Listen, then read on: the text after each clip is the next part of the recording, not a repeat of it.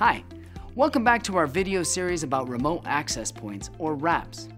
RAPs give you an easy way to connect to your corporate network from home so you can connect wirelessly or with an Ethernet cable.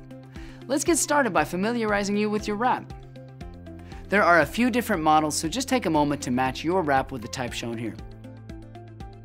Depending on the model you have, you'll have to attach your desktop mount, Ethernet cable, and power adapter in different areas, but the labels and setup process will be the same.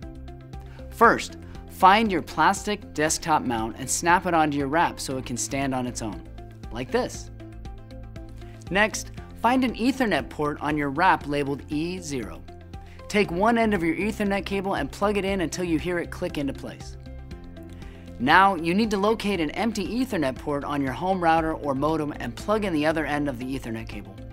If you have other Ethernet ports labeled E1 through 4 or a USB port, ignore those for now. You may also find an Ethernet port labeled console.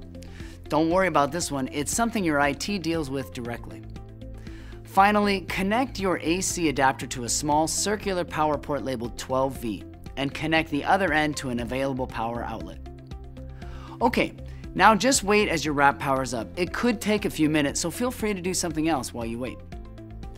During this process, you'll see a series of flashing green lights. Once the lights stay green, you're done setting up and ready to connect to the network.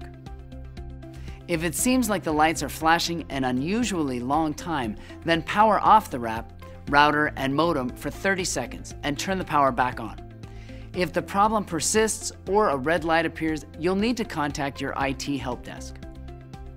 Now, let's take a look for any extra ports you might have. If your IT department provides you a printer or VoIP phone, you can connect those devices to an available Ethernet port. If they also give you a cellular modem, you can plug that device into the USB port. You'll get further instructions in either of these cases. That's it, you're all set. You can now access all the company resources you need from your home.